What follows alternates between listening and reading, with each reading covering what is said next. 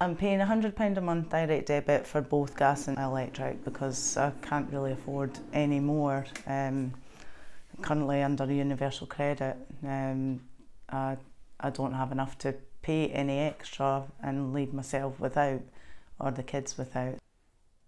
I'm constantly watching now to see if the heating's been switched on by the children, so I'll go around and they'll switch it back off, or I'll put the lights off to save electricity and things. It's pretty chilly, especially given the situation, and I have no carpet down at the moment, so it's even worse to heat the house.